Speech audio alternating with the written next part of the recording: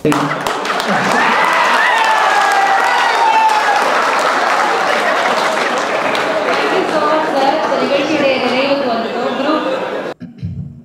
வணக்கம். பதட்டம் போக மாட்டேங்குது,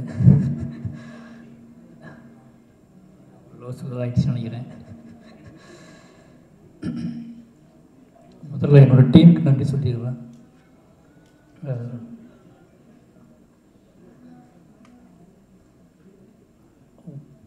முதல் படத்துலேருந்து தொடங்கின இந்த பதட்டம் 3 வெற்றிகளை பார்த்தாச்சு, 3 மேடைகளை பார்த்தாச்சு. 3 படங்களுமே மக்கள் ஏற்றுக்கிட்டாங்க, மக்கள் கொண்டாடிட்டுருக்காங்க, மக்கள் அங்கீகரிச்சிருக்காங்க. ஆனாலும் பதட்டம் போக மாட்டேங்குது. அதுக்கான காரணம் தெரில. அந்த காரணத்தை தெரிந்து கொள்ளும் நாளில் நிச்சயமாக நான் வந்து ஒரு மன நிம்மதி அடைவேன்னு நினைக்கிறேன். மற்ற கலைஞர்கள் எல்லாத்துக்குமே பரிசு, அதாவது படத்தில் வேலை பார்த்த அத்தனை பேர்த்துக்குமே பரிசு கொடுக்கணும்னு உதவி சார் சொன்னார்.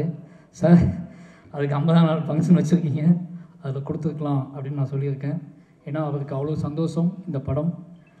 அதனால் வந்து ஒரு அடுத்து பண்ண போகிற ஒரு பெரிய ஃபங்க்ஷனில் அத்தனை கலைஞர்களுமே, அத்தனை உழைப்பாளர்களுமே, அத்தனை தொழிலாளர்களுமே நினைவு கூறப்படுவாங்க, கொண்டாடப்படுவாங்க. நன்றி. மாமன்னன் இந்த சந்தோஷத்தில் கொஞ்சம் மனசு அமைதியாகிடுச்சு. Thank you Uday sir. முதல்ல நன்றி சொல்லணும். கொஞ்சம் தப்பாக நினச்சிக்காதீங்க. நான் ஆடியோ லான்ச்சிலே வந்து சில நினைவுகள் கிளறி விடும்போது நான் அதில் கொஞ்சம் எமோஷ்னலாக இருந்தேன். அதனால் நான் வந்து என் கூட வேலை பார்த்தவங்கள கூட நான் வந்து சரியாக பேச முடியல. ஏன்னா அந்த மாமன்னன்கிற படத்தை நம்ம வச்சுக்கிட்டே இருக்கோம் அப்படிங்கிறது, அதனால் அந்த தாக்கம் எனக்குள்ளே மட்டுமே இருந்த அந்த மாமன்னன்கிற விஷயம். அதனால் அந்த நிறுவனத்தில் நான் அன்றைக்கி என் கூட சேர்ந்து வேலை பார்த்தவங்கள பற்றி சரியாக பேசக்கூட முடியல. இன்றைக்கி மாமன்னன் எடுத்து மக்கள்கிட்ட வச்சுட்டேன். அதனால் இன்றைக்கி ஒரு இந்த நேரத்தில் நன்றி சொல்கிறது முக்கியமாக இருக்குன்னு நினைக்கிறேன்.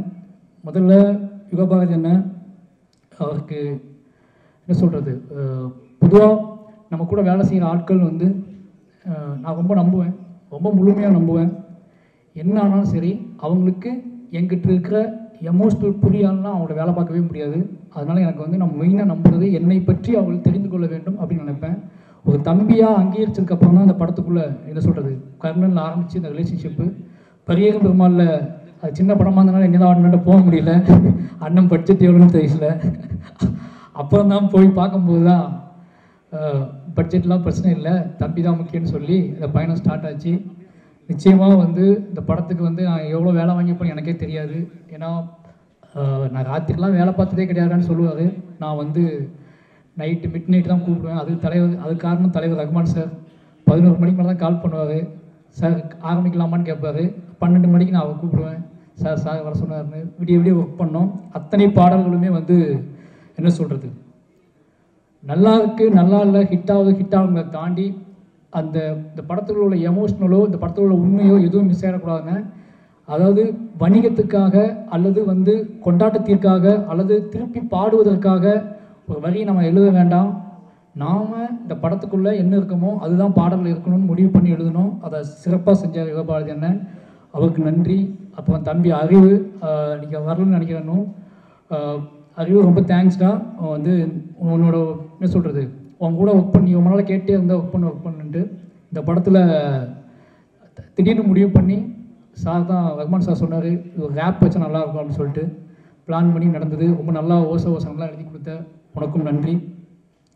அப்புறம் மாஸ்டர் திலீப் மாஸ்டர், உங்களுக்கு தெரியும், அதாவது சொல்கிறாங்க அவங்க வந்து நான் தான் பண்ணேன். மாஸ்டருக்கு வந்து என்ன சொல்கிறது, மாஸ்டருக்கே அவர் டைரக்ட் பண்ணாலே ஃபைட் இல்லாமல் டைரக்ட் பண்ணணும்னு தான் ஆசை. அவர் இல்லையான்னு சொல்லுங்கள் சார், ஃபைட்டே இல்லாமல் நம்ம படம் பண்ணணும் சார்னு ஆசைப்பட்டு இருக்காரு. அவர் ஸ்கிரிப்ட் எழுதி முடிச்சிட்டார். அவர் வந்து என்னைய மாதிரி ஃபிலிம் மேக்கரை விரும்புகிறார். அதாவது பெரிய ஆக்ஷன் படத்தை விட குட்டியாக இந்த மாதிரியான எமோஷ்னல், அதாவது ஃபைட்டுக்குள்ளே அவர் சொல்லுவார் 5 நாள் ஃபைட்டுன்னு எழுதி வச்சுருக்கீங்க, 5 நாள் அது சீனு, அது ஃபைட்டு கிடையாது சார், அது வந்து சீன். ஓகேங்களா? சீனில் டைரக்டருக்கு வந்து வேலை இருக்க தான் செய்யும். ஏன்னா டைலாக் பேசுகிறாரு, எல்லாத்துக்கும் டைலாக் இருக்குது, எமோஷ்னல் இருக்குது. பொதுவாக என் படத்தில் ஃபைட் அப்படிங்கிறத நான் வந்து சீன் இல்லாமல் கன்சீவ் பண்ணவே முடியல, எனக்கு தெரியல. இன்னும் சொல்லப்போனால் நான் எப்படி கற்றுக்க போகணுன்னு தெரியல, கற்றுக்கிட்டு இருக்கேன். ஆனால் எனக்கு அந்த இன்ட்ரோல் பிளாக் அப்படிங்கிறது மற்ற எல்லா ஃபைட்டுமே சீனோட கனெக்டிவிட்டி ஆகி தான் இருக்கும், ஏதோ எமோஷனல் ஆகி தான் இருக்கும். அதனால் அந்த எமோஷனல் அந்த மீட்டர் மிஸ் ஆகிடக்கூடாது மட்டும் தான் நான் மாஸ்டரை டார்ச்சர் பண்ணிகிட்டே இருப்பேன். ஆனால் அவர் என்ன பண்ணுவார்னா பக்காவாக புரிஞ்சுக்கிட்டு முழு சுதந்திரம், அதாவது என் கண்ணை தான் பார்த்துட்டே இருப்பார். அதாவது ஆர்டிஸ்ட் பெர்ஃபார்மன்ஸ் கரெக்டாக பண்ணால் கூட என் கண்ணே பார்ப்பார், ஓகேவா அப்படி கேட்பார். Master thank you. ஏன்னா தொடர்ந்து அவர் கூட என்னது நம்பி பயணிக்கக்கூடிய ஒரு ஆளாக இருக்காரு. Thank you master. அப்போது என்னோட editor Selva, first second third 3 படங்களும் வெற்றி படங்கள். அதான் மறுபடியும் சொல்கிறேன், அதான் சொல்கிறேன், நம்மளை வியக்கிறாங்களோ இல்லையோ நம்ம நம்பணும், அதான் மெயின். என்னையை வியக்கக்கூடிய ஆட்கள் எனக்கு தேவை கிடையாது, என்னை நம்பக்கூடிய ஆட்கள் எனக்கு தேவை. அதில் வந்து என்ன சொல்கிறது, தலைவர் வாங்க வந்து படத்தை எடிட் பண்ணுங்க அப்படின்னா நீங்கள் ஒன்று பண்ணுவீங்கன்னு சொல்லுவார். அந்த மாதிரி ஒரு நம்பக்கூடிய ஒரு ஆள். எவ்வளோ செல்வாவுக்கு நன்றி சொல்லணுமோ அதை விட முக்கியமான நன்றி சொல்லணும் செல்வாவோட அசிஸ்டண்ட் சக்தி. என்னோட இன்னொரு அசிஸ்டண்டாகவே இருந்தான். அவனுக்கு இந்த மேடையில் கூப்பிட்டு அவனை அங்கீகரிக்கணும்னு ஆசைப்பட்றேன். சக்தி வந்துருக்கானா? விட்டு வந்துட்டிங்களா? சக்தி மேடைக்கு வா, ஒரு ஐபேடு கொடுங்க, திருப்பி தந்துடுறேன். எந்த அவனுக்கு கொடுங்க. ஏன்னா பகல்லாம் இவங்க அஸ்டினேட்டராக இருப்பாங்க, ராத்திரி அவன் தான் அஸ்டினேட்டராக இருப்பான். டெய்லி போய் அவனை தூங்க விடாமல் டெய்லி ஒவ்வொரு சீனையுமே கட் பண்ணி, ஏன்னா உதய் சாரை நம்ப வைக்கிறது, வடிவேல் சாரை நம்ப வைக்கிறது சாதாரண விஷயம் கிடையாது. ஏன்னா மறுநாள் காலையில் போய் திருப்பி நான் ரீகனெக்ட் பண்ணணும் அப்படின்னா அவங்களுக்கு நான் எடிட் பண்ணி காட்டணும். டெய்லி எடிட் பண்ணுவேன், டெய்லி வந்து ஒவ்வொரு சீனையும் எடிட் பண்ணி காட்டுவேன். அவனை வந்து விடிய முடிச்சுக்கிட்டு இருந்து நைட்டு 6 மணிக்கு ஷூட் முடியுதுன்னா 12 மணிக்கு மேலே போய் அவனை டார்ச்சர் பண்ணி விடிய ஷூட் பண்ணி விடிய எடிட் பண்ணி காலைல வருவேன். இப்போ கூட எடிட் பண்ணிட்டு தான் வந்திருக்கான். செல்வாவுக்கு வந்து ரொம்ப நன்றி, இந்த மாதிரி அஸ்டன் என் கூட அனுப்பி வச்சதுக்கு. அவனோட அஸ்டனேட்டராகவே வேலை பார்த்தான். தேங்க்யூ சக்தி.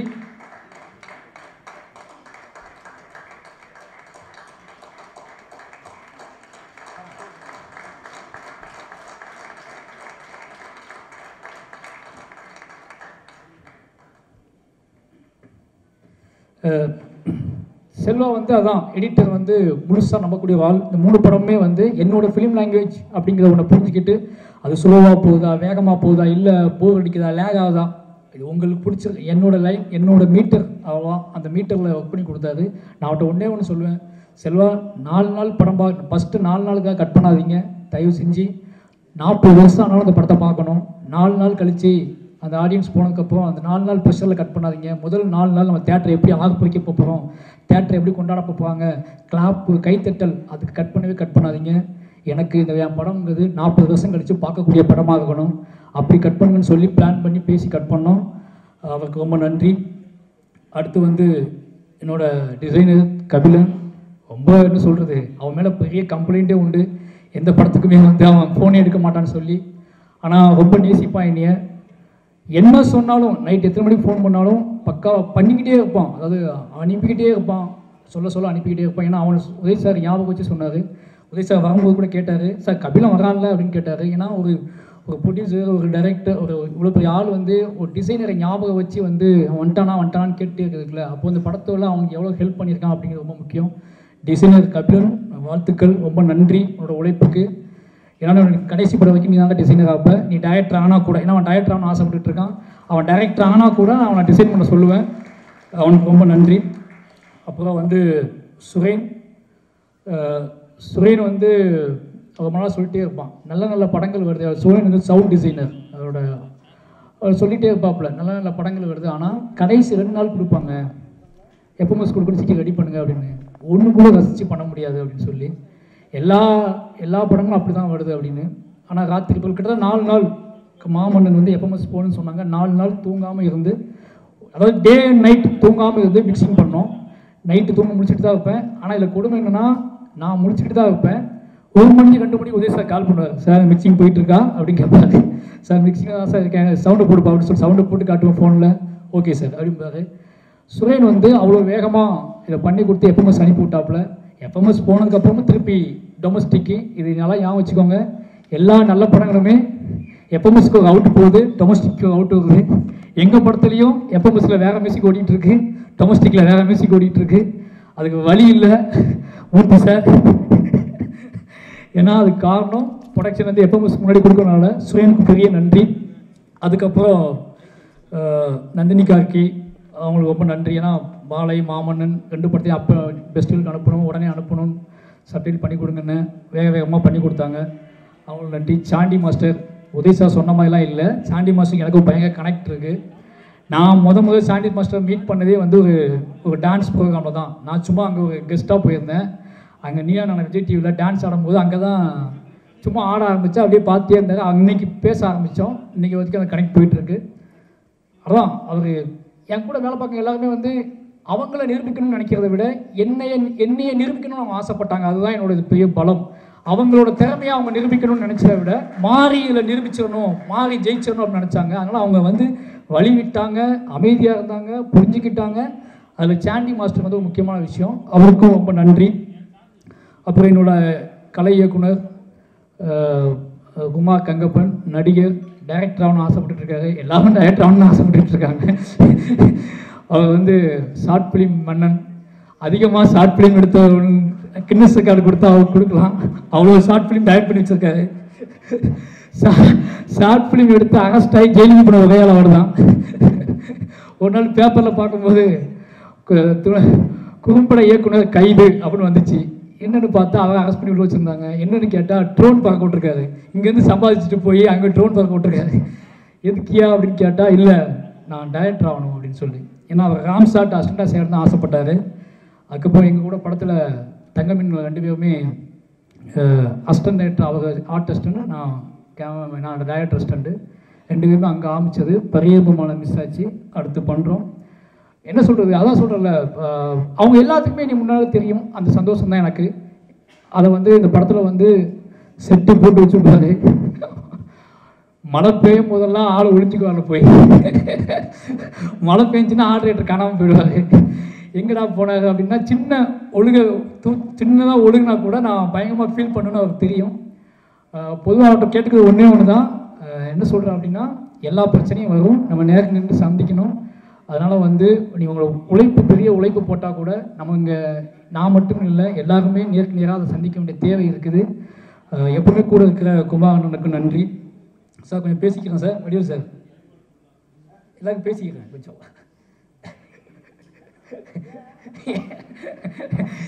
உங்கள் மைண்டு வேற எங்கேயும் போயிட்டு தோணுச்சு. அடுத்து என்னோட கேமராமேன் ஈஸ்வர் சார். 3 படம் பண்ணிட்டோம். கர்ணன், மாமன்னன், வாழை, 3 படங்களும் வெவ்வேறு களம். ஆனால் எமோஷ்னல் ஒன்று தான். அதை முதல்ல புரிஞ்சுக்கணும். ஏன்னா நிச்சயமாக வந்து நான் என்ன சொல்கிறது, இப்போ இந்த ரிலீஸ் ஆன நாட்களில் வந்து நிறைய மாதிரி தனிமைப்பட்டு நான் போனால் கூட என்னை வந்து என்ன சொல்கிறது, சேர்த்துக்கிறது, பார்த்துக்கிறது என்னோட கூட இருக்கவங்க தான். அந்த வகையில் எப்பவுமே கூட இருக்கிற ஈஸ்வர் சாருக்கு ரொம்ப நன்றி. ஏன்னா எல்லாருமே இந்த ஃப்ரேம் பார்த்தீங்கன்னா தெரியும். அந்த ஃப்ரேம் வந்து ஒன்று கூட என்னோடய சென்ஸில் என்ன இருக்கோ, என் மைண்டில் என்ன இருக்கோ அது கூட கொஞ்சம் கூட விலகாது. சார் இப்படி தான் வேணும், இப்படி தான் பண்ண போகிறோம், இதுதான் பண்ண போகிறோன்னு பக்கா ப்ராசஸில். நான் கூட நினைப்பேன், இந்த ஹரி சார் படத்தில் பிரியன் சார் கேமரா பண்ணுறது கரெக்டாக ஆர்டராக இருக்கும். அந்த மாதிரி 3 படம் தொடர்ந்து பண்ணிகிட்டு இருக்கோமே, அப்படி ஆகிடுமோன்னு பயப்படுவேன். ஆனால் வந்து இல்லை, அது வந்து மாற்றி 2 பேருமே, அது வாழை வேறு எமோஷ்னல், கர்ணன் வேறு எமோஷ்னல், மாமன்னன் வேறு எமோஷ்னல். அப்புறம் உதய் சாரை எப்படி காட்டணும், வடிவேல் சாரை எப்படி காட்டணும். ஏன்னா வடிவேல் சார் ஒரு பெரிய சேலஞ்ச் எனக்கு. மேக்கப் போடாமல் ஸ்பாட்டுக்கு வர்றது நான் பண்ணுற தொழிலுக்கு துரோகம்னு வடிவேல் சார் சொன்னார். பக்குன்னு ஆயிடுச்சு எனக்கு. நமக்கு வேறு மேக்கப் போட்டு எடுத்தால் நம்ம செய்கிற தொழில் துரோகமாச்சே அப்படின்னு சொல்லி உடனே அவர்கிட்ட போய் நான் வந்து, சார் இது அப்படி இப்படி தான் சார் இருக்கும், எனக்கு வந்து நீங்கள் வடிவேல் சாராக வேணும் சார் அப்படின்னு சொன்னேன். நான் வர்றேன், நான் போட்டு வர்றேன், நீங்கள் அதுக்கப்புறம் அதை எடுத்துக்கோங்க அப்படின்னு சார். எவ்வளோ அழிக்கணுமோ அழிச்சிக்காங்கன்னு நான் ஈஸ்வர் சார்கிட்ட தான் சொல்லுவேன். ஏன்னா ஈஸ்வர் சாருக்கும் அவருக்கும் சின்ன கனெக்ஷன் இருந்துச்சு. 2 பேருமே மதுரைக்காரங்க, 2 பேருமே அந்த ஒன்று இருக்கும். ஓகேவா? அப்போ அதை சொல்கிற முறைன்னு ஒன்று வேணும்ல. நான் வந்து பரபரப்பாக போய் ஒரு டைரக்டர் போய் ஆர்டிஸ்ட்டை போய் மேக்கப்லாம் அழிங்கன்னு சொன்னால் அது அவங்கள ஹர்ட் பண்ணிடும். அப்படியே கை போட்டு அப்படி சொல்லி அதை வலிச்சு எட்டு வரணும்ல. அதை வந்து ஈஸ்வர் சார் கரெக்டாக பண்ணார். Thank you sir. ஈஸ்வர் சாருக்கு நன்றி சொல்லுங்கள். உங்களுக்கும் தேங்க்யூ சார். ஏன்னா ஈஸ்வர் கூப்பிடுங்க, ஈஸ்வருக்கு ஓகேனா எனக்கு ஓகே அப்படிப்பாரு. அதை வந்து 3 பேருமே, Uday sir, Vadivel sir, Fahadh sir, கீர்த்தி, இவங்க 4 பேருமே. கீர்த்தி கீர்த்தி வந்து என்ன சொல்கிறது, கேமராமேன் சொல்கிறதுக்கு முன்னே கீர்த்திக்கு ஒரு சென்ஸு, பயங்கரமான சென்ஸ் இருக்குது. இங்கே இது இருக்குது, அங்கே அது இருக்குது, அவங்க சட்டை சொல்லுவாங்க. அதனால் கீர்த்திக்கு வந்து ரொம்ப நன்றி, கேமராமேனுக்கு ரொம்ப நன்றி. அதுக்கப்புறம் ரெட் ஜெயின் டீம் மூர்த்தி சார் என்னடா பேச போகிறேன்னு பார்க்குறாரு. ஒரு ஃபோன் வந்துச்சு, கர்ணன் முடித்து கொரோனாவை பார்க்கும்போது நான் மூர்த்தி பேசுகிறேன் ரெட் ஜெயின்லேருந்து அப்படின்னு சொன்னார். சொல்லுங்கள் சார், எப்போ சார் மீட் பண்ணலாம் அப்படின்னு கேட்டேன். இது வேறு எதுவுமே கேட்கல. எப்போ சார் மீட் பண்ணலாம் அப்படின்னு கேட்டார். சார் தெரியல சார் எனக்கு. சார் உங்களை மீட் பண்ணணும் சார், எப்போ மீட் பண்ணலாம் அப்படின்னு கேட்டார். சார் கொரோனாவில் இருந்துச்சு, கொரோனாவா சரி தப்பிச்சுட்டு வாங்க, தப்பிச்சதுக்கப்புறம் கூப்பிட்டீங்களா அப்படின்றாரு. அப்போ எனக்கு சரியானதுக்கப்புறம் மறுபடியும் கால் பண்ணார் அவரே. சார் மீட் பண்ணலாம் சார் அப்படின்னாரு. நான் போனோடனே சார் படம் பண்ணலாம் அப்படின்னாரு. உதய் சார் அவங்க கூட படம் பண்ண ஆசைப்படுறாரு அப்படின்னு. ஆமாம் சார், உதய் சார் ஃபோன் பண்ணிட்டே இருக்காரு, அதான் என்ன தெரியும் சார், உதய் சார் பேசுங்க அப்படின்னாரு. அன்னையிலேருந்து நான் வந்து எனக்கு பழக்கப்பட்ட என் ஃப்ரெண்ட்ஸ் எல்லாத்தையும் சொன்னேன், இந்த மாதிரி ரெட் ஜெயின் மூர்த்தி சார் கூப்பிட்டுருக்காங்க படம் பண்ண பேச. சரிதான் அப்படின்னாங்க. அதாவது எனக்கு வந்து ரஞ்சித் அண்ணன் ஃபஸ்ட்டு ப்ரொடக்ஷனு, சண்டையே வரல, கான்ஃப்ளிக்டே இல்லை, ரெண்டு இதுக்குள்ளே அந்யோன்யம். தானு சார் போகும்போது அந்த பயம் இருந்துச்சு. தானு சார் வந்து ரெண்டு பேருக்கும் கான்ஃப்ளிக்டே வரல, சண்டை. மூர்த்தி சார் நீ கான்ஃப்ளிக்ட்லாம் வர முடியாது தம்பி, அங்கே கண்டிப்பாக நீ அவருக்கு பதில் சொல்லி தான் ஆகணும், நீ வந்து எப்படி ஒர்க் பண்ணுற பார்ப்போம், உன்னோட ஒர்க்கிங் ஸ்டைலுக்கு உன்னோட கொரில்லா ஒர்க்கிங் ஸ்டைலுக்கு அவர் மேட்ச் ஆகலான்னு பார்ப்போம் அப்படின்னாரு. நான் சரின்னு சொல்லிட்டு நமக்கு தான் உதய் சார் இருக்காரு அப்படின்னு சொல்லிட்டு அவர் தானே கூப்பிட்றாரு நம்மளை அப்படின்னு சொல்லிட்டு எல்லாமே மேலே ஒருத்தருக்கான் பார்த்துக்குவோம் அப்படிங்கிற மாதிரி எல்லாத்தையும் உதய் சார் பார்த்துக்குவாரு. நான் நேராக போய் அவர்கிட்ட போய் உட்கார்ந்தது தான். அப்போ வந்து ஆனால் சொல்லக்கூடாது, என்ன சொல்கிறது, ஆரம்பம் தான் அடிக்கடி சொல்லிட்டுருப்பாரு, மூர்த்தி சார் உங்களை மட்டும் தனியாக கவனிக்கிறாரு அப்படின்னு சொல்லி ரொம்ப நம்பிக்கை வச்சுருந்தாரு. ஃபஸ்ட்டு டே ஷூட்டில் இருந்து வந்து நான் வந்து நிறைய கண்டிஷன் போட்டேன். கண்டிஷன் மீன்ஸ் நான் என் ஷூட் இப்படி தான் இருக்கும், பூஜை இப்படி தான் பண்ணணும், சாமி இப்படி தான் கும்பிடணும் அப்படின்னு நிறையலாம் சொன்னேன். நீங்கள் சாமி கும்பிடலாம் அப்படி இப்படிலாம் நிறைய சொன்னேன். அவர் வந்து எல்லாத்துக்குமே அவரோட டேட் டைம் பார்க்க வேண்டாம், இதெல்லாம் பார்க்க வேண்டாம், எல்லாமே சொன்னார். எல்லாத்துக்குமே ஓகே சொல்லி சார் அவர் எல்லாம் ஓகே சொல்லி என்ன சொன்னார்னா, அது என்ன சார் மூர்த்தி சார்ட்ட போயிட்டு வரவங்கெல்லாம் வந்து சார் மூர்த்தி சார்ட்ட பேசவே முடியல சார்னு சொல்லுவாங்க. ஆனால் அவர் என்கிட்ட சொல்லுவார் வந்து நீங்கள் வந்து ஓகே ஆகிட போகுது, அப்போ எதுக்கு தேவையில்லாமல் பேசிக்கிட்டு நீங்கள் என்ன கேட்டால் தான் பண்ணி கொடுக்குறோமே அப்படின்னு அப்படின்னாரு. எல்லா விஷயத்தையுமே கேட்டு என்ன சொல்கிறது, நான் கேட்காமலே பண்ணி கொடுத்தாரு. என்ன பேசிகிட்டு இருக்கும்போது டக்குன்னு நம்பர் சொல்லிடுவார், இவ்வளோ பட்ஜெட் ஆகிடுச்சு அப்படின்ட்டுவார். சிரிச்சுக்கிட்டே சொல்லுவாப்புல. அது நான் பயந்துக்கிட்டே இருந்தேன், வெற்றி அடையலைன்னா என்ன ஆகும், கோடம்பாக்கம் பிரிட்ஜை கிராஸ் பண்ண முடியாது போல இருக்கு. அந்த பயம் இருந்துச்சு. Thank you sir. நான் அதான் சொல்கிறேன்ல, அவங்க ரெண்டு பேரும் கரெக்டாக பேசினா நான் சந்தோஷமாக இருப்பேன்னு, அவங்க ரெண்டு பேரும் கரெக்டாக பேசிட்டாங்க. ரொம்ப நன்றி. அப்போ ரெட் ஜெயினில் வந்து ஆரம்பண்ண மூர்த்தி சார் மாதிரி, மூர்த்தி சாருக்கும் எனக்கும் ஒரு பாலமாக இருந்தது ஆரம்பண்ணம் தான். படத்தை டோட்டலி வந்து ராத்திரி பகல்னு இல்லாமல் எல்லா விஷயத்தையும் பேசி பாலாட்டி ஒரு விஷயத்த வந்து அண்ணே சொல்லி எவ்வளோ திட்டினாலும் எவ்வளோ பிரச்சனை பண்ணாலும் ஏசினாலும் இதோட வாங்கிக்கிட்டு நம்ம படம்னு அப்படின்னு வேலை செஞ்சார். அவருக்கு நன்றி. அப்புறம் வந்து வேறு ராஜா வந்து என்ன சொல்கிறது, திடீர்னு என்ட்ரி ராஜான்னு சொல்லுவாங்க, திடீர்னு பார்த்தா இவ்வளோ படம் போஸ்ட் ப்ரொடக்ஷன் ஆரம்பிக்கும் போது தெரியுது ராஜாவுக்கு எவ்வளோ வேல்யூன்னு சொல்லி. அப்போ ராஜான்னு ஃபோன் பண்ணி பேசி ரொம்ப சிறப்பாக வேலை செஞ்சு கொடுத்தாங்க. ராஜாவுக்கு ரொம்ப நன்றி. அது மட்டும் இல்லை, இந்த மாதிரி பேர் மறந்து போச்சு, லிஸ்ட் எங்கேயுமே வச்சுருக்கேன். சரத் சார், சுந்தர், மணி, Saravanamuthu, Ramasamy, PRO Satish, CDC media. ஏன்னா இவங்க எல்லாருமே வந்து எனக்கு ரொம்ப ஆச்சரியம் என்னென்னா, ரெட் ஜெயினில் எல்லாம் இருக்காங்க. இப்போ என் மற்ற கிரியேட்டிவிட்டி டீம்லாம் மாரிசெல்வராஜ் படம்னு ஒன்று ரெடி ஆகுது, ஓகே. ஆனால் ரெட் ஜெயின்லேயுமே வந்து இது மாரிசெல்வராஜ் படம் அப்படின்னு சொல்லிட்டு எல்லாருமே ரெடியாகி வேலை பார்த்தாங்க அப்படிங்கிறது எனக்கு ஆச்சரியமாக இருந்துச்சு. ஏன்னா என்கிட்ட யாருமே வந்து கம்ப்ளைண்ட்டோ சொல்ல, என்னை பற்றி ஒரு தப்பான நெகட்டிவ் கூட அவங்க கிரியேட் பண்ணல. எனக்கு ரொம்ப ஆச்சரியமாக இருந்துச்சு. எல்லாரும் அதே மரியாதையோட அதே சந்தோஷத்தோட இது வெற்றி படம் தான் நம்பி இந்த படத்தை வேலை பார்த்தாங்க. எல்லாத்துக்கும் எவ்வளோ நன்றி சொன்னாலும் பத்தாது. மொத்த ரெட் ஜெயின் டீமுக்கும், மொத்த media, CDC media, PRO Satish டீமுக்கு எல்லாருக்குமே ரொம்ப நன்றி. அதுக்கப்புறம் ஆர்ட் அசிஸ்டன்ட் செட் அசிஸ்டன்ட் எல்லாருமே பயங்கர ஹார்ட் ஒர்க். நான் நிறைய வந்து ஏன்னா என்னோட சின்ன பிள்ளைகள் கூட படத்தை தெரிஞ்சுக்கூடாது ரொம்ப எமோஷனலாக இருப்பேன். அப்போ கேமராமேன் டீம் அசிஸ்டண்ட்டு, மாஸ்டரோட அசிஸ்டண்ட்டு எல்லாத்துக்குமே நன்றி. என் டீமில் வேலை பார்த்த அத்தனை பேருக்கும் நன்றி. அப்போ நடிகர்கள் வந்து சொல்லணும்.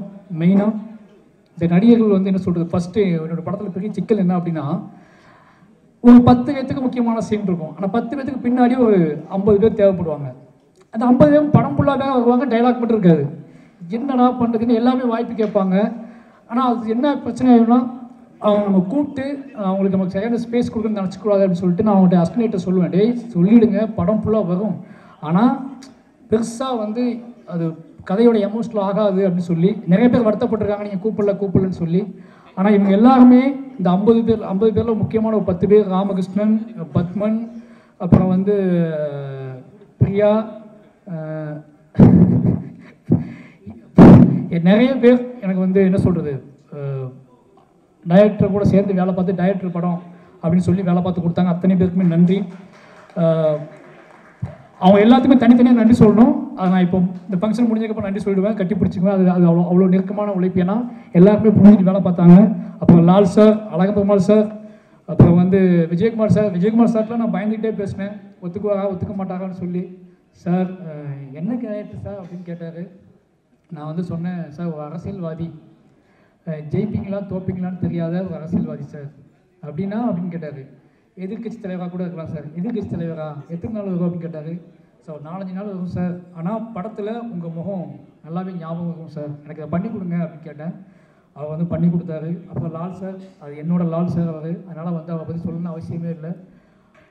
எனக்கு உண்மையை சொல்லட்டுமா, நீங்கள் டப்பிங் ஆர்டிஸ்ட்டாக நான் அவங்கள வந்து பெருசாக எனக்கு பழக்கமே கிடையாது. அப்படி எனக்கு கிடாயின் கருணை மட்டும் பார்க்குறேன், ஓகேங்க. அப்போ வரைக்கும் நீ டப்பிங் ஆர்டிஸ்ட் எனக்கு தெரியாது.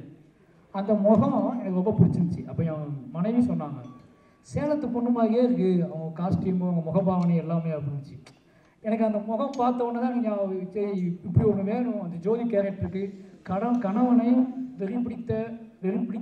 எந்த நேரம் வெறுப்பிடிக்கும்னு தெரியாத ஒரு கணவனை கட்டுக்குள் வைப்பதற்கும் அணைப்பதற்கும், கதவுகளை பூட்டி அவனை பாதுகாப்பதற்கும், அவனை தன் மடியோடு கிடத்திக் கொள்வதற்கும் ஒரு வாஞ்சையான ஒரு முகம் தேவைப்பட்டுச்சு. குரல் தேவைப்படலை, எனக்கு ஒரு வாஞ்சையான முகம் தேவைப்பட்டுச்சு. அந்த முகத்துக்கு உதய் சார் நிறைய, சார் இவங்க போகலாமா, பக்கத்துக்கு ஜோடி பண்ணி அவங்க போகலாமா, இவங்க போகலாமா, சார் பக்கத்துக்கு ஜோடி தேவையில்லை, பக்கத்துக்கு தாய் மாதிரி ஒரு பொண்டாட்டி வேணும், அப்படியே வாழ் தேடிட்டு இருக்கேன். அதனால் நீங்கள் சொல்லுவாங்க நிறைய பேர் குரல் என்னன்னு, உங்கள் குரலில் உங்கள் முகத்தில் இருக்கிற வாஞ்சைக்காக, உங்கள் முகத்தில் இருக்கிற ஒரு ஒளிக்காக இந்த படத்தை நீங்கள் பார்த்தீங்கன்னா உங்களுக்கு மீம்ஸ் எல்லாமே ஒரு ஒளியான முகம் தான் போட்டுட்ருக்காங்க. அந்த ஒளிக்காக தான் நான் இதை பயன்படுத்தினேன். அது படத்தில் எனக்கு நிறைய என்ன சொல்கிறது, கட் பண்ணுறதுக்கு நிறைய எமோஷனல் எனக்கு கனெக்ட் ஆச்சு. அவங்கள அணைத்து கொள்ளும்போது இல்லை என்ன இருங்க சார், ஒரு விஷயம் சொல்லிடுறேன். அவர் பகத் சார் வந்து ஆனால் அவன் ஹக் பண்ணிட்டு போனோம், கட் பண்ணி ஷார்ட்லாம் முடிச்சாச்சு, பார்த்தா லிப்ஸ்டிக் ஒட்டியிருக்குங்க. என்ன ஏன் கிஸ் பண்ணீங்கன்னு கேட்டேன். நான் கிஸ் பண்ணல, தானாக நடந்துடுச்சு அப்படின்னாங்க. அப்போ அந்த லிப்ஸ்டிக்கை சீச்சில தான் அழிச்சோம். ஏன்னா அவங்களுக்கு பக்கத்து அவ்வளோ பிடிக்கும் போல இருக்கு. கூல்டவுன் கொஞ்சம் எமோஷனலை கண்ட்ரோல் பண்ணுங்கன்னு சொல்லி, எனக்கு வந்து எமோஷனலாக தான் தேவை. நம்ம ஓகேவா, அது இன்னொரு படம் பண்ணலான்னு சொல்லிட்டேன். ரொம்ப நன்றி ரவீனா. அப்புறம் சுனில், கீர்த்தி சார், உதய் சாரோட செல்லப்பிள்ளை, வடிவேல் சாரோட செல்லப்பிள்ளை, மொத்த டீமோட செல்லப்பிள்ளை. அந்த மேக்கிங் வீடியோ போட்டால் அது தனி மேக்கிங் வீடியோ. சுனில் சாருக்கும் எங்களுக்குள்ள மேக்கிங் வீடியோ ஒன்று போட்டோம்னா தனி மேக்கிங் வீடியோ. சுனில் சார் ரொம்ப நன்றி, ரொம்ப மிஸ் பண்ணுறோம். நீங்கள் யூஎஸில் இருக்கீங்க, ரொம்ப நன்றி. அங்கேயே இருக்க சொல்கிறாரு, ஒரு பெரிய தொழிலதிபர், அவருக்கு வாழ்த்துக்கள். அப்புறம் கீதா கைலாசம் அம்மாவும் நடிச்சிருப்பாங்க. கீதா கைலாசம் செலக்ட் பண்ணும்போது எனக்கு வந்து வடிவேல் சாரோட பேராக பண்ணுறாங்க.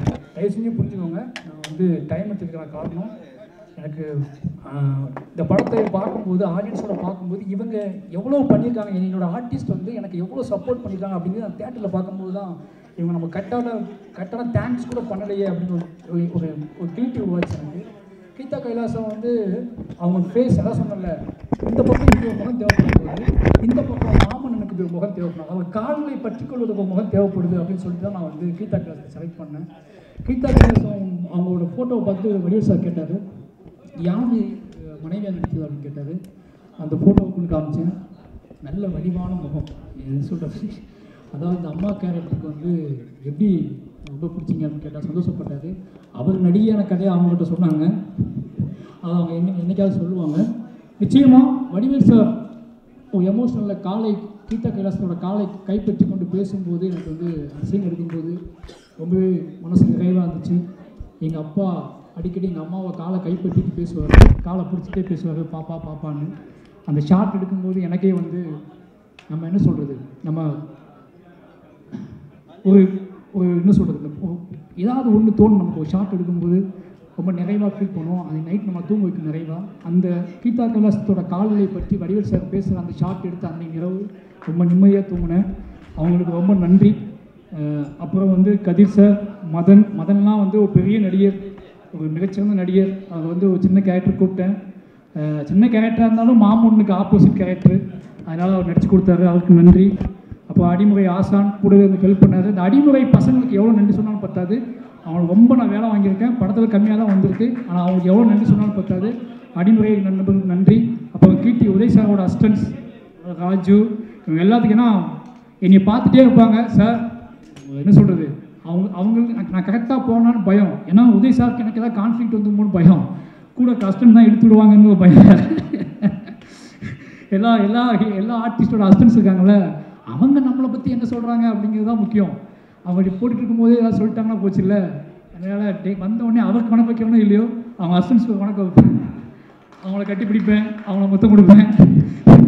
அதுக்கான காரணம் அப்படியே தலையை கோதி விடும் போதே அது இப்போ வரைக்கும் கரெக்டாக போயிடுச்சு. அவங்க அசிஸ்டன்ஸுக்கு நன்றி. அப்புறம் ஜெய் சில் கேமராமேன், மொத்த டீமுக்கும் நன்றி. அப்புறம் என்னோடய ஆர்டிஸ்ட், மெயின் ஆர்டிஸ்ட் கீர்த்தி, ரொம்ப நன்றி கீர்த்தி. ஏன்னா ஒரு நடிகை நம்மளை என்ன சொல்கிறது, நம்ம கதை சொல்வதற்கு முன்பாகவே நம்மளை அறிந்து கொண்டு பேசுவது இருக்குல்ல. நம்ம ஒரு கதை முதல் ஹாயிலே வந்து செல்வராஜ்னா யார், அவள் எந்த மாதிரி கதை சொல்ல போகிறான், இந்த கதைக்குள்ளே நம்ம என்னவா இருப்போம் அப்படின்னு முன்னாடியே தெரிஞ்சுக்கிட்ட ஒரு ஆர்டிஸ்ட்டாக இருந்தாங்க.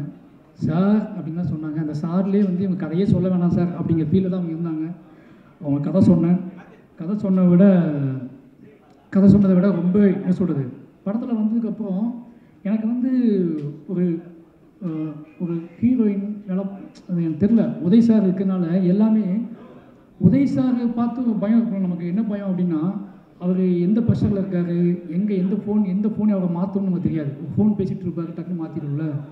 அப்போ உதய் சார் இருக்காரு, கீர்த்தி இருக்காங்க, இவங்களாம் எப்படி கனெக்ட் பண்ணுறது, எப்படி இது பண்ணுறது பார்த்தா கரெக்டாக இந்த படத்தை புரிஞ்சுக்கிட்டு கீர்த்தி வந்து Uday sir, Bhagat sir, Vadivel sir, இதை 3 பேர்த்தையுமே தாண்டி அவங்க எனக்கு கொடுத்த வேல்யூ ரொம்ப என்ன சொல்கிறது, இது உதய் சார் படம், இல்லை வடிவேல் சார் இருக்காரு, இல்லை பகத் சார் இருக்காருங்கெல்லாம் தாண்டி ஃபஸ்ட் ப்ரிப்பரேஷன் அவங்க எனக்கு தான் கொடுத்தாங்க. ரொம்ப நன்றி சார், ரெண்டு கீர்த்தி. ஏன்னா என்னால் பிலீவ் பண்ண முடிஞ்சிச்சு இது செல்வராஜ் படம்னு உங்களோட ஒவ்வொரு அசைவுகளும் தெரிஞ்சிச்சு. அது வந்து ஏன்னா சில நேரம் அது ஹீரோ பக்கம் போகிறதுக்கும் வாய்ப்பு இருக்குது, ஆர்டிஸ்ட் பக்கம் போகிறதுக்கும் வாய்ப்பு இருக்குது, டைரக்டர் பக்கமே இருந்தீங்க, டைரக்டரோட டீம் பக்கமே இருந்தீங்க. ரொம்ப நன்றி, உங்களோட பெரிய உழைப்புக்கு வந்து ரொம்ப நன்றி.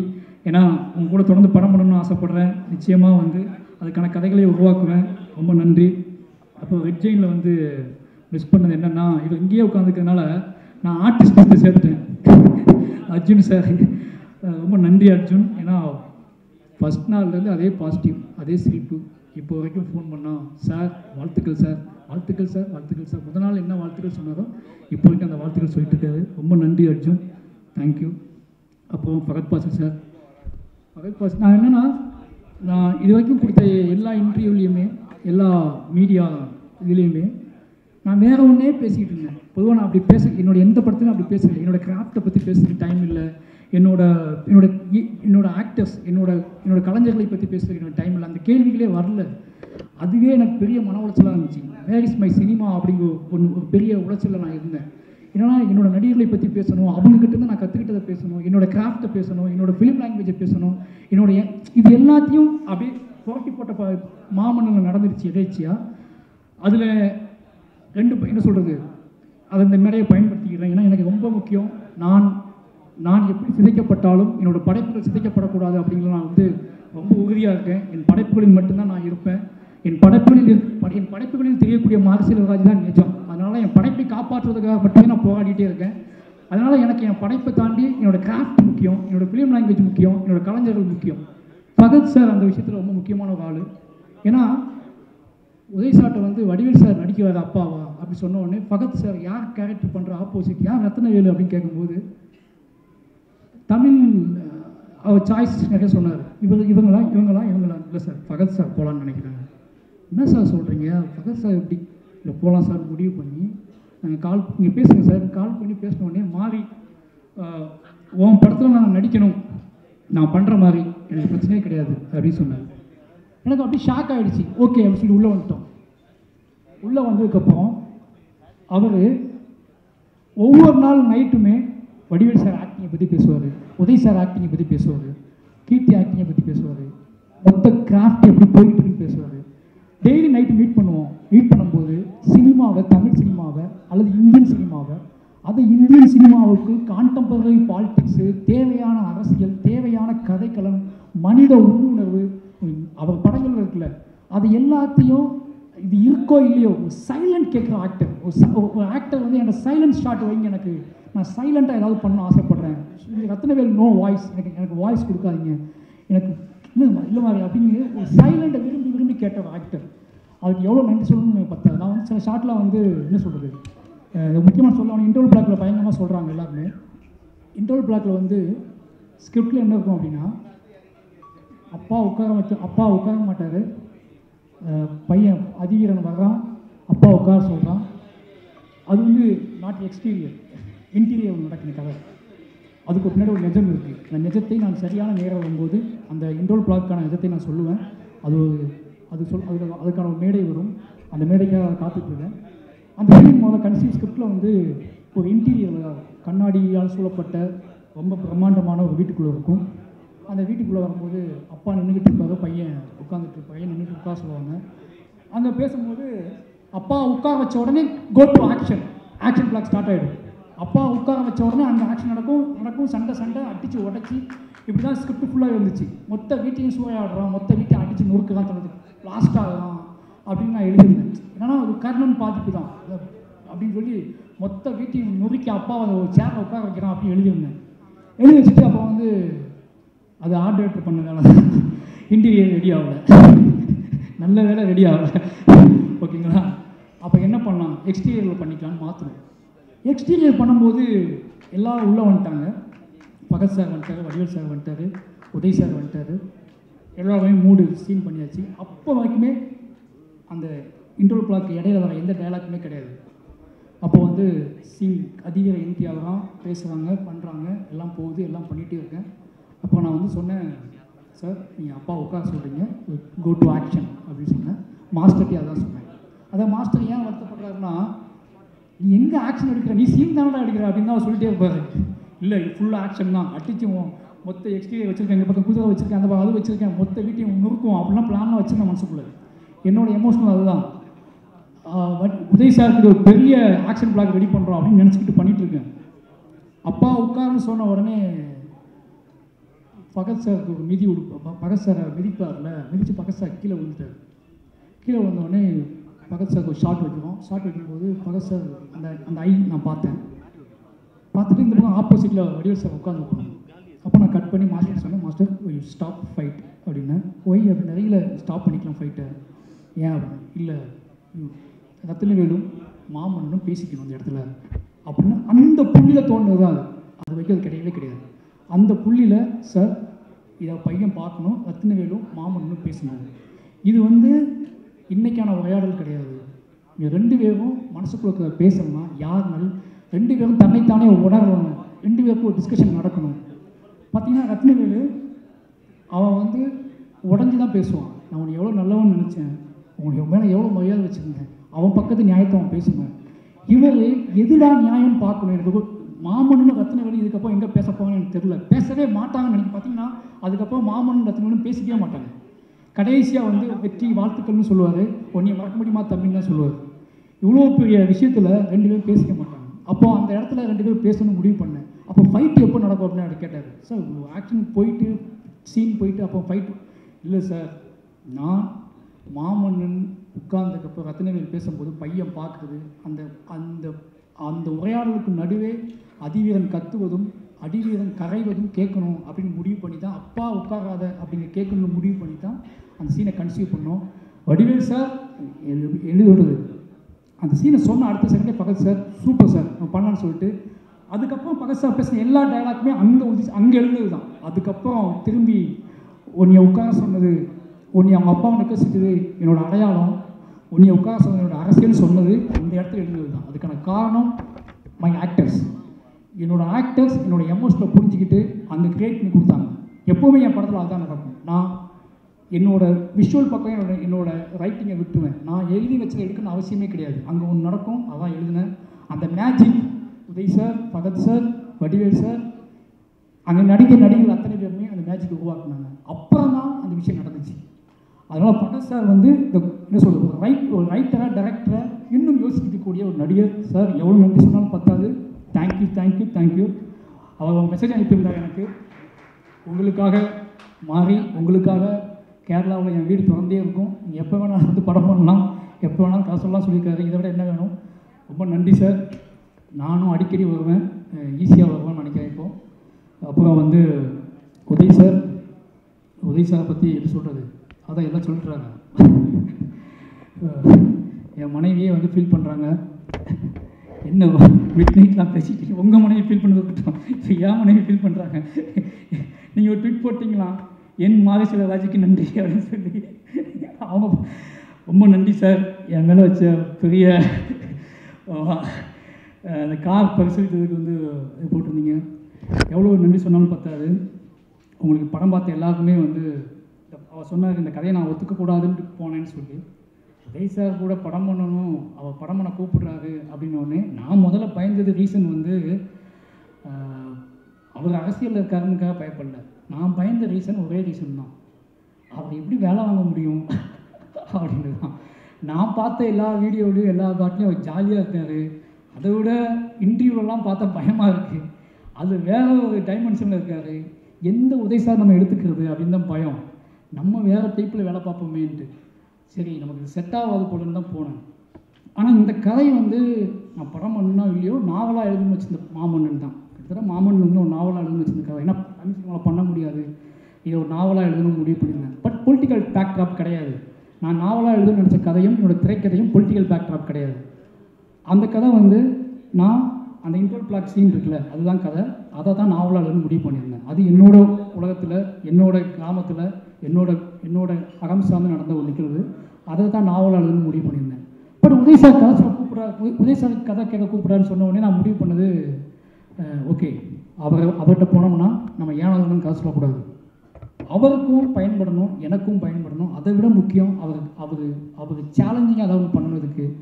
அதுக்கு மெயின் ரீசன் நமக்கு இன்னொரு பொலிட்டிக்கல் ட்ராமா பண்ண வாய்ப்பு கிடைக்குமாலாம் தெரில, நம்ம பொலிட்டிக்கல் ட்ராமா பண்ணுறோம் அப்படின்னு முடிவு பண்ணி போய் கதை சொன்னேன். ஒத்துக்கிட்டால் நமக்கு வந்து பெரிய கிஃப்ட்டு, ஒத்துக்கலன்னா ஓகே சார், ஒத்துக்கலாம் நமக்கு என்ன செய்ய முடியும் அப்படின்னு வந்துடலான்னு முடிவு பண்ணி தான் வந்தேன். கதை சொன்னேன், அந்த இன்டர்வல் பிளாக் சீன் மட்டும் தான் சொன்னேன். இன்டர்வல் பிளாக் சீன் சொல்லிவிட்டு அதுக்கு முன்னாடி பின்னாடி வந்தார் சீஃப் மினிஸ்டர் கேட் வரும்போதுலாம் அவர் அப்படிங்க பார்த்தாரு. அதான் சார் இப்படி ஒரு முடிவு வரும் அப்படின்னு சொன்னேன். அந்த முடிவை பற்றி பயங்கரமாக எல்லாம் பேசுகிறாங்க. அந்த முடிவு அங்கே தோணின முடிவு தான் அந்த படத்தோட கிளைமாக்ஸு. ஏன்னா ஒரு பொலிட்டிக்கல் ட்ராமா சொல்லும்போது, ஒரு பொலிட்டிக்கல் இருக்கை கிரியேட் பண்ணும்போது என்னோட உலகத்துலேருந்து நான் அதுக்கு ஒரு சேர் கொடுத்துருந்தா அது வேறு சேராக இருந்திருக்கும். பொலிட்டிக்கல் ட்ராமாங்கும்போது என்னோடய சேர் எதுவாக இருக்கணும்னா அந்த இடத்துல முடிவான ஒரு கிளைமாக்ஸ் சீன் தான் அந்த சீனு. அந்த இடத்துல சொல்லும்போது அப்போ என்ன சார் அவர் ஆவாது அப்படின்னு என்கிட்ட கேட்டார். இப்படி ஆவாது சார் சொன்னேன். ஓகேங்களா, அப்படி தான் நடந்தது தான். இந்த கதையை சொல்லி ஓகே பண்ண உடனே அன்னையிலேருந்து வருவார், ஃப்ளெக்ஸ் எல்லாம் பார்ப்பார், பின்னாடி கொடிகளை பார்ப்பார். அங்கே என்ன 30 விழான்னு போட்டிருக்கு அப்படிம்பாரு. ஏதோ 30 விழா நடக்குது, 30 விழா நம்ம கட்சி தான் நடத்துவாங்க அப்படிம்பாரு. சரி டேய், இவங்க வேறு ரெஃபரன்ஸுக்கு எடுக்கிறேன்னு சொல்லிட்டு, டேய் ரெஃபரன்ஸுங்கிறது நம்ம வந்து தனியாக தேடி கிரியேட் பண்ணோம். ரெஃபரன்ஸ்னால் நேராக உதய் சார் மீட்டிங்கே போகிறது, அவர் போன மீட்டிங்கே போகிறது. அப்போ அதுதானே வரும். அப்படி தான் பேக்ட்ராப்பில் வந்துச்சு. கொடி அவர்கிட்ட பிளாஸ்பேக் போர்ஷனில் தான் காமிச்சேன் முதல்ல, பிளாக் அண்ட் ஒயிட் போர்ஷன். என்ன கொடி அப்படியே வச்சுருக்கீங்க அப்படின்ட்டாரு. சார் அது பிளாக் பேஸ்ட், அது பிளாக் அண்ட் ஒயிட்டில் இருக்குது சார், அது கலரில் வரும்போது வேலை கொடி சார். ஓ அப்படியா, பட் பிளாக் ஆகுது இல்லை சார், தப்பாக தெரியாது சார் அப்படின்னா. ரொம்ப தேங்க்யூ சார், அதான் பெரிய விஷயம். ஏன்னா இந்த அரசியல் எப்படி பேசப்பட வேண்டும், இந்த அரசியல் எப்படி பேசினால் இது காத்திரமாக இருக்கும், இந்த அரசியல் எப்படி பேசப்பட்டால் உதயநிதி அப்படிங்கிற ஒரு தமிழ் அரசியலோட ஆளுமையும் நானும் சேர்ந்து ஒரு படம் பண்ணும்போது அது குறைந்தபட்ச நேர்மையாவது இருக்கணும். அந்த நேர்மை கூட இல்லாமல் 2 பேரும் சேர்ந்து படம் பண்ணணும். அந்த குறைந்தபட்ச நேர்மை கூட இல்லாமல் நாங்கள் ஏன் படம் பண்ணணும் அப்படிங்கிறது தான் அது எனக்கு இருந்துச்சு. நான் தயங்கி அவர்கிட்ட எதிர்பார்த்தேன். என்னை விட அதிகபட்ச நேர்மை அவர்கிட்ட இருந்துச்சு. என்கிட்ட ஒரு நேர்மை இருந்துச்சு, என்னை விட அதிகபட்ச நேர்மை அவர்கிட்ட இருந்துச்சு. எங்கள் 2 பேரும் நேர்மையும் தான் இந்த படம். இது நான் என்ன சொல்கிறது, மெயினாக என்ன சொன்னாங்க, எல்லோரும் நிறைய பேர் ஃபீல் பண்ணாங்க, செகண்ட் ஹாப்லாம் கொஞ்சம் இன்னும் பண்ணிக்கலாமே. ஆசை தான் எனக்கு பண்ண, என்ன சொல்கிறது, அவ்வளோ ஸ்பேஸ் இருக்குது அந்த படத்தில். அடி ஓட விட்டு அடிக்கலாம். ஆனால் அது எங்களுடைய விருப்பமாக இல்லை. எங்களோட இலக்கு இந்த அரசியல், இந்த நோக்கம் எதன் பொறுத்து வெறும் சினிமாவாவா வெறும் வணிக ரீதியாக கடந்து போயிடக்கூடாது. ஆடியன்ஸ் ஆர்ப்பரிச்சு மட்டும் போகக்கூடாது. ஆடியன்ஸ் வேற லெவல், ஐயோ அப்படி வெளியே வந்து பட்டாசாயிடுச்சு அப்படின்னு சொல்லக்கூடாது. அதை நான் அப்போ பார்க்கலங்க. நான் வந்து சினிமாவுக்கு வந்து என்னோடய ஃபிலிம் லாங்குவேஜ், என்னோடய லிட்ரேச்சர் கற்றுக்கிட்டதுக்கப்புறம், மனிதர்களை உணர ஆரம்பிச்சதுக்கப்புறம், சமூகத்தை கவனிக்க ஆரம்பிச்சதுக்கப்புறம், நான் வந்து அது வரைக்கும் விழுந்து சிரித்த வடிவேல் சாரை திருப்பி நான் பார்க்கும்போது இவருக்கு என்ன நடக்குது நம்ம சிரிக்கிறோம் அப்படின்னு நான் யோசிக்க ஆரம்பித்தேன். அந்த புள்ளி தான் என்னோட லைஃப்பை மாற்றின புள்ளி, என்னோடய சினிமா கேரியரே மாற்றின புள்ளி.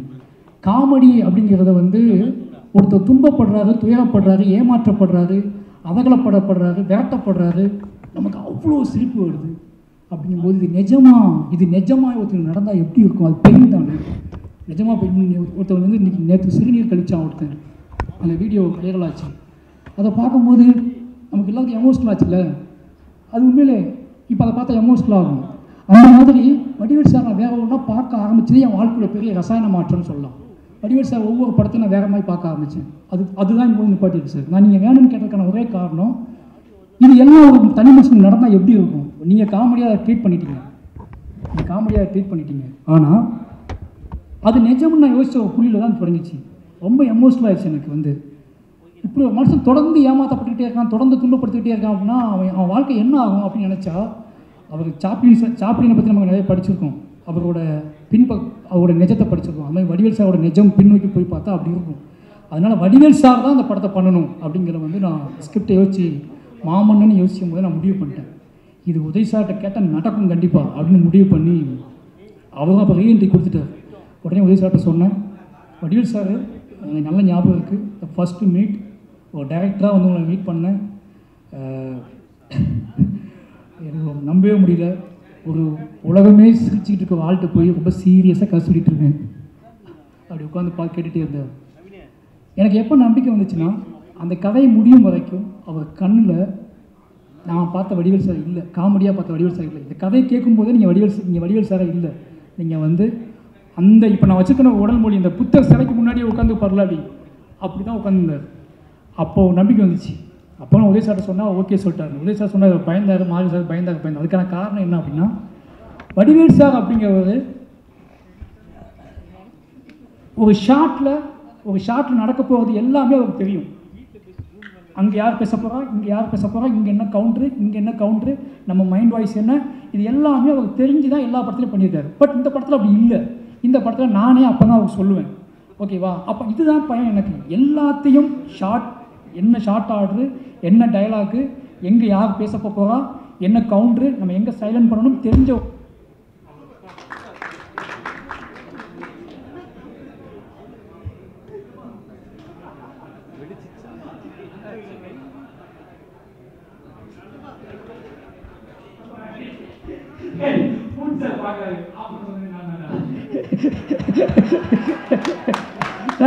லுக் அவுட் தான் இருந்துச்சு. Okay sir. அதாவது அது எல்லாமே தெரிஞ்ச ஒரு ஆள், தமிழ் சினிமாவை கரைச்சி குடித்த ஒரு ஆள், அவர்கிட்ட போய் நம்ம பேச போகிறோம்ல, அதுதான் பெரிய பயமாக இருந்துச்சு. அதான் உதய சார்ட்ட சொன்னேன், சார் எனக்கு பயமாக இருக்குது சார், வடிவேல் சார் வந்து இதெல்லாம் பண்ணுவாரா, இதை வந்து புரிஞ்சுக்குவாரா, எனக்கு பயமாக இருக்குது சார். அவரில் ஒரு டைலாக் எக்ஸ்ட்ரா சேர்த்தா கூட என்னால் இந்த படத்தை வந்து முடிக்க முடியாது சார். என்னோட டைலாக் தான் பேசணும், என்னோட மனிதனாகவே இருக்கணும், என்னோட மாமன்னனாகவே இருக்கணும், அதுக்கு அவர்கிட்ட சத்தியம் வாங்கிக்கலாமா சார்னு கேட்டேன். உதய் சார் நீங்கள் சத்தியம் வாங்கிக்கோன்னு சொல்லி 2 பேரும் 3 பேரும் பேசி, சார் இந்த கதையை நான் புரிஞ்சுக்கிட்டேன், கண்டிப்பாக அதில் மாற்றமே வராது, இந்த படத்தை நான் கரெக்டாக பண்ணி கொடுப்பேன்னு சொல்லி நான் நினச்சதை விட, அதான் நீங்கள் சொன்னீங்களே அந்த இன்டோர் பிளாக்ஸி அந்த ஃப்ளாஷ்பேக் சீன் எடுக்கும்போது அந்த மலையில் நிற்கும்போது, தேங்க்யூ சார். என் லைஃப்பில் அந்த ஷார்ட்டை பண்ணும்போது நம்ம அந்த பாறை கீழே தான் உட்காந்துட்டு இருந்தேன். அந்த பாறை கீழே இருந்து இப்படி பார்த்துட்டு இருந்தேன், அவர் மேலே நின்றுட்டு இருந்தார். என்ன பண்ணனே தெரியல எனக்கு. அந்த ஒரு ஷார்ட்டு போது எனக்கு அப்படி தோணுச்சு. தேங்க்யூ சார், என்ன சொன்னாலும் பத்தாது. அப்புறம் ரஹ்மான் சார் தான் சார் இருக்காரு. ரஹ்மான் சாருக்கு என்ன சொல்கிறது, எல்லாருமே சொல்லியாச்சு. ரஹ்மான் சார் வந்து படம் பார்த்தாரு, எல்லாம் பண்ணாரு. இப்போ வரைக்கும் அந்த படத்தை பற்றி கேட்டுகிட்டே இருக்காரு, எப்படி போகுது, என்ன பண்ணுது, உதய் சார் திருப்பி நடிக்க ஆரம்பிக்கிறாரா, எல்லாம் மாற்றிட்டாங்களா அப்படி கேட்டுகிட்டே இருக்காரு. ரஹ்மான் சார் உங்களை ரொம்ப மிஸ் பண்ணுறோம். நீங்கள் இந்த மேடையில் இருந்தீங்கன்னா அந்த மேடையோட வைபே வேறு. நிச்சயமாக என்ன சொல்கிறது, நீங்கள் அவ்வளோ பேசியிருப்பீங்க, நீங்கள் அவ்வளோ சந்தோஷமாக இருக்குங்க. இந்த வெற்றி வந்து நீங்கள் ரொம்ப கொண்டாடுறீங்க எனக்கு தெரியும், எனக்கு எமோஷனலாக தெரியும். நீங்கள் என்னை எவ்வளோ நேசிக்கிறீங்கன்னு தெரியும். உங்களோட நேசிப்புக்கும் நீங்கள் எனக்கு கொடுத்த உழைப்புக்கும் ரொம்ப ரொம்ப நன்றி சார். அப்புறம் என்னோடய உதவி இயக்குநர்கள் எல்லாத்துக்கும் தேங்க்யூ. ஏன்னா என்கிட்ட ஒரு பதட்டம், எப்போவுமே நான் சொன்னல, என்கிட்ட ஒரு பதட்டம் இருக்குது. அந்த பதட்டம் நான் ஓடுவதை, நான் நிற்பதை, நான் ஆடுவதை வேறொரு கோணங்களில் காட்டும், வேறொரு விதங்களில் படம் பிடித்து காட்டும். அந்த பதட்டத்தை எல்லாம் புரிந்து கொள்வதற்கு என்னோடு வாழ வேண்டும். என்னோடு நான் முதல் படம் தொடங்கிலிருந்து கூடவே என்னுடைய உதவி இயக்குநர்கள் இருக்காங்க, அவங்களுக்கு தெரியும். நானும் அவர்களும் பிரிந்து 1 வருஷம் தான் ஆகுது. நான் என் வீட்டுக்கு தனியாக அவங்களை விட்டு போய் 1 வருஷம் தான் ஆகுது. நாங்கள் எல்லோரும் ஒரே வீட்டில் தான் 5 வருஷமாக தங்கிட்டு இருக்கோம். என்னோடய உதவி இயக்குநர்களுக்கும் தனி அறை கிடையாது, தனி வீடு கிடையாது. அவங்க எல்லோரும் என்னோடய வீட்டில் தான் தங்கியிருக்காங்க. ஏன்னா நான் அவங்களை விட்டு பிரிந்து போனதே என் மனைவி அவங்களாம் வந்ததுக்கப்புறம் தான். ஏன்னா என்னோடய பதட்டத்தை வந்து புரிந்து கொள்வதற்கு, என்னோடய தேவையை புரிந்து கொள்வதற்கு என்னோடய உதவி இயக்குநர்களை விட்டால் வழி கிடையாது. அதில் என்னோடய ஓட்டத்தில், என்னோடய பதட்டத்தில் சில பல பிழைகள் இருக்கும், எனக்கே நல்லா தெரியும். ஏன்னா என்னோடய எல்லை மீறல் அப்படிங்கிறது என் படைப்பின் மீதான பெரும் பயம்தான். என்னோடய எல்லை மீறல், என்னோட என்ன சொல்கிறது, என்னோடய கோபத்தினோட அளவுகோல், இது எல்லாமே வந்து நான் நியாயப்படுத்த விரும்பல. பட் எனக்கு நல்லா தெரியும், நான் என் படைப்பை விட அதிகமாக சிதைக்கப்படுவேன் அப்படின்னு நல்லா தெரியும் எனக்கு. என் படைப்பின் மீது சிதைப்பதை விட என்னை சிதைப்பதை சில பேருக்கு ரொம்ப பிடிக்கும். அதனால் நான் என் அசிஸ்டன்ட் சொல்கிறது ஒன்று தான், நான் சிதைக்கப்படுவது நீங்களும் சேர்ந்து தான் சிதைக்கப்படுவீங்க, அதை ஞாபகம் வச்சுக்கோங்க. எங்கிட்டேருந்து நீங்கள் போவீங்கன்னா உங்களோட அரசியல், உங்களோட சினிமா, உங்களோட விஷயம், இது எல்லாமே கவனிக்கப்படும். நல்லா புரிஞ்சுக்கோங்க. நான் என்னோட இயக்குனர் ராம்கிட்ட உருவாக்கப்பட்ட விதம் வந்து வேறு. நான் ஒரு சாதாரண அசிஸ்டன்டாக மட்டும் நடத்தப்பட்டிருந்தால் நான் பெரியவங்களை எடுத்துக்க மாட்டேன், கர்ணன் எடுத்துக்க மாட்டேன், மாமன் எடுத்துக்க மாட்டேன், ஏதோ வேற ஒரு படத்தை எடுத்திருப்பேன். என்னுடைய இயக்குனர் ராம் சார் வந்து என்னை அங்குலமாக செதுக்கினார். என்னோட எல்லா பலவீனங்களையும் உடைத்தார். என்னோட தன்னம்பிக்கையை என்ன சொல்கிறது, என்னை உருவாக்குவதற்கு உங்ககிட்ட ஒன்று இருக்குடா, அது வெளியே வரணும்டா அப்படிங்கிறதுக்காக அவ்வளோ மெனக்கிட்டார். இதை வெளியே சொல்லவே முடியாது. பார்க்குறவங்க எல்லாம் எப்படா 15 வருஷம் கூடவே இருக்குன்னு கேட்டாங்க. 15 வருஷம் நான் இருந்தனால தான் எனக்கு தெரியும் வைப்பு. ஏன்னா 15 வருஷம் எனக்கு தெரியும் நான் என்னவா வந்தேன்னு எனக்கு மட்டும் தான் தெரியும். எதுவும் மட்டும் வந்த ஒருத்தனை எக்மோரில் நான் இறங்கும்போது, 400 ரூபா பணத்தோடு நான் இறங்கும்போது இந்த சென்னை சிட்டியை நான் எப்படி பார்த்தேன்னு தெரியும். 6 மாதம் மெரினா பீச்சில் படுத்து தூங்கும்போது இந்த சென்னை எப்படி இருந்துச்சு எனக்கு தெரியும். அதே மாதிரி சரணா ஸ்டோரில் வேலை பார்க்கும்போது இந்த சென்னை எப்படி இருந்துச்சுன்னு எனக்கு தெரியும். ஒரு பெட்ரோல் பங்கில் வேலை பார்க்கும்போது இந்த சென்னை எப்படி இருந்துச்சுன்னு எனக்கு தெரியும். அதுக்கப்புறம் ஆஃபீஸ் பாயை பார்க்கும்போது இந்த சென்னை எப்படி இருந்துச்சுன்னு தெரியும். அதுக்கப்புறம் என்னை புரிந்து கொண்டு, என் கதைகளை தெரிந்து கொண்டு, என்னை ஒரு நாள் விடாமல் என்னை வாசிக்க வைத்து, என்னை படிக்க வைத்து, என்னை அங்குலமாக செதுக்கி ஒரு அண்ணனாக, ஒரு என்ன சொல்கிறது, ஒரு ஆசானாக, வாத்தியாராக எல்லாத்தையும் செதுக்கணும். இல்லைனா மாரிசெல்வராஜ்ங்கிற வேஸ்ட்டு. அவன் அவ்வளோ ஆட்சி இளம் வயசில் அவ்வளோ பிழைகள் பண்ணி, தவறுகள் பண்ணி, திக்குமுக்கு தெரியாமல் செவுத்தில் முட்டி மோதின ஒரு பையன். எனக்கு இவ்வளோ பெரிய அறிவு, என்ன சொல்கிறது, நான் புரிந்து கொண்ட உலகத்தை பிரதிபலிக்கிறதே எனக்கு தெரியாது. நான் கோவப்பட தான் செய்வேன். ஆனால் என்னோடய படைப்பை மாற்றுவது இயக்குனர் தான். அதுதான் என்னோட உதவி இயக்குநர்களுக்கு நான் சொல்லுவேன். அந்த ஒரு பாண்டிங் எனக்கு இருக்குது. இப்போதைக்கு நான் நம்புறது என்னென்னா, உன்னை என்ன சொல்கிறது, நான் என்னையை செதுக்கிட்டு தான் உன்னையை செதுக்கிறேன். அதனால் தயவு செஞ்சு புரிஞ்சுக்கோங்க. இது ஒரு வேறு மாதிரியான ஒரு ரிலேஷன்ஷிப், பந்தம். அதையும் தாண்டி இது இல்லைடா, அதெல்லாம் சொல்கிறது உனக்கு தகுதியே கிடையாதுடா, இது பிழை தாண்டா அப்படின்னா அந்த பிழைக்கு நீ மன்னித்துக்கொள்க. நான் செய்த எல்லா பிழைகளுக்கும் நீ மன்னித்துக்கொள்க. என்னை விட என் படைப்பு தான் முக்கியம். நான் எவ்வளோ அவமானப்பட்டாலும் பரவாயில்ல, நான் மறுபடியும் மன்னிப்பு கேட்க ரெடியாக இருக்கேன். ஏன்னா நான்ங்கிறவன் வாழ்க்கை ஃபுல்லாக மன்னிப்பு கேட்டு தான் இருக்கேன். நான் இன்றைக்கி இல்லை, மன்னிப்பு கேட்குற பெரிய விஷயமே கிடையாது. எனக்கு விவரம் இந்த நாளிலேருந்து மன்னிப்பு கேட்டுகிட்டே தான் இருக்கேன். நான் அதிகமாக வாழ்க்கையில் கேட்டது சாரி தான். என் மனைவிட்ட வரைக்கும் சரி தான், எல்லாருக்கும் நான் கேட்டது சாருக்கு தான் கேட்டிருக்கேன். ஏன்னா எனக்கு தெரியும் நான் ஓடி போய் முட்டுற வேகத்தில் எங்கே முட்டுன்னு எனக்கே தெரியாது. முட்டிட்டு அதுக்கப்புறம் தான் செவ்வரா மனுஷனா அப்படின்னு தெரியும். நான் முட்டிடுவேன். அதனால் மன்னிப்பு வைக்கிற பிரச்சனை கிடையாது எனக்கு. நான் செய்த பிள்ளைகள் எல்லாத்தையும் ஏன்னா நான் இதுக்கு முன்னாடியே இன்டர்வியூவில் கேட்டிருக்க முடியும். சக்ஸஸ்க்காக கேட்கலான்னு சொல்லிடுவாங்களோன்னு பயந்து போய் தான் இது வெற்றி அடைஞ்சதுக்கப்புறம் தான் அதை கேட்கணும்னு முடிவு பண்ணியிருந்தேன். இப்போ படம் வெற்றி அடைஞ்சதுக்கப்புறம் நான் கேட்குறேன். வெற்றி அடைஞ்சதுக்கப்புறம் மன்னிப்பு கேட்குறதுங்கிறது ஒரு முக்கியமான விஷயம் நான் பார்க்குறேன். அதனால் நான் என்னிடம் பிழைகள் என்று நீங்கள் கருதுவது என்னோடய வேகமும் என்னோடய பதட்டமும் என்னோடய பயமும் என்னோடய ஆக்ரோஷமும் என்னோடய சிந்தனைகளும் என்னோட சிந்தனைகளும் என்னோட எல்லாமே பிழைன்னு நீங்கள் நினச்சிங்கன்னா யாருக்கெல்லாம் பிழைன்னு தெரியுதோ பிழைன்னு உறுதியாக நம்புறீங்களோ அவங்களாம் என்னை மன்னிச்சுக்கோங்க. அது பிழை இல்லை.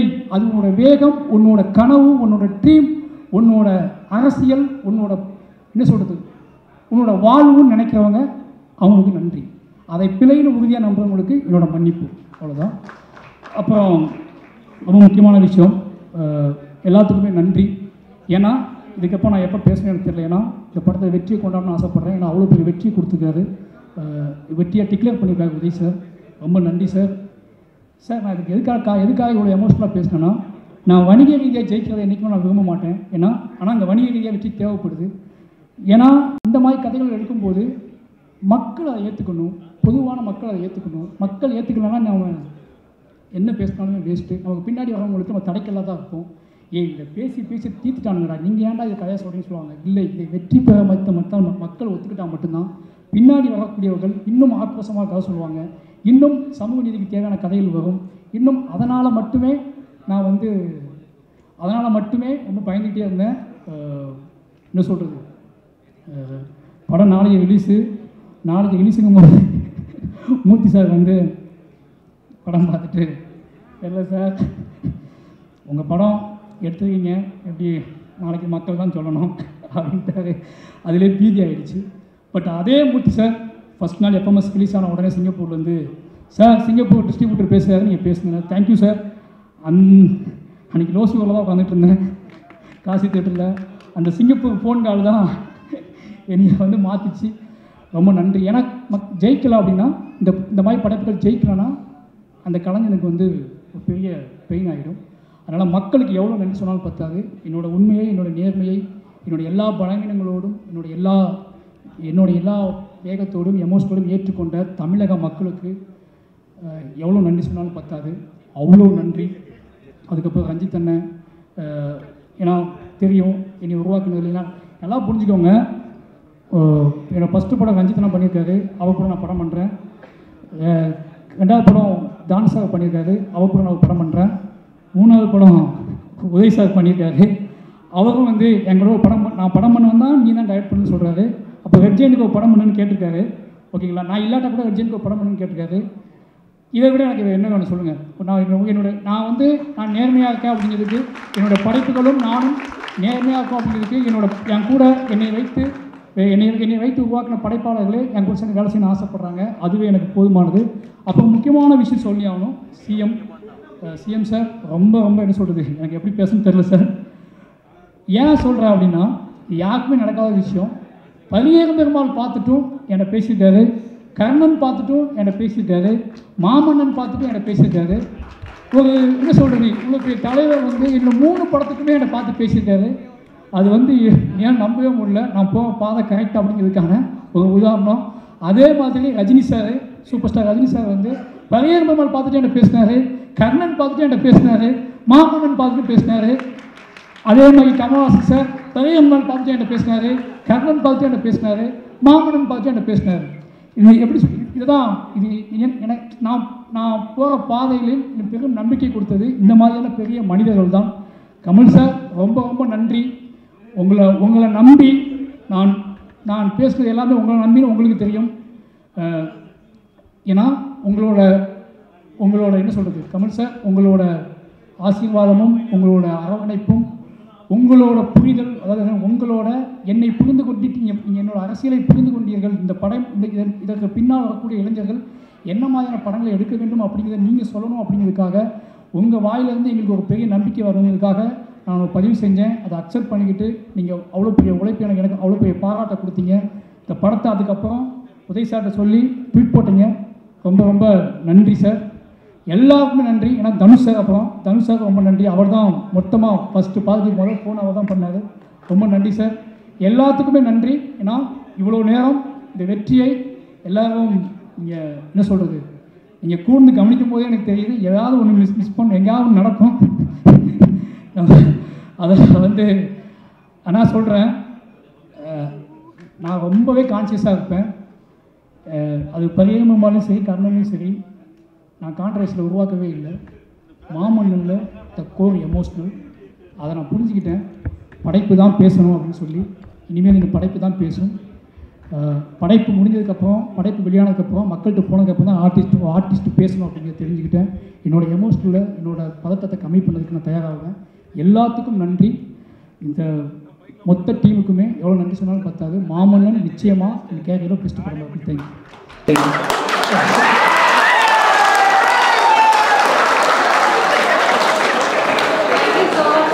நிகழ்ச்சியுடைய நிறைவுக்கு வந்துட்டோம். குரூப் பிக்சருக்காக நேரம் இது. நடிகர் லால் அவர்களே அன்போடு மேடைக்கு அழைக்கிறோம். வணக்கம், நான் சினேகன் பேசுகிறேன். வாவ் தமிழா இந்த யூடியூப்பை, இந்த நிகழ்ச்சி, அவங்க போகிற எல்லா நிகழ்ச்சியுமே பிடித்திருந்தால் அவங்கள பின்தொடருங்க. அவங்களுக்கு உங்களுடைய ஆதரவை தெரிவிங்க. நல்ல தகவல்களை தருகிற ஊடகங்களில் இதுவும் ஒன்றாக இருக்கும் என்று நான் நம்புகிறேன். நீங்களும் நம்புங்கள். நன்றி, வணக்கம்.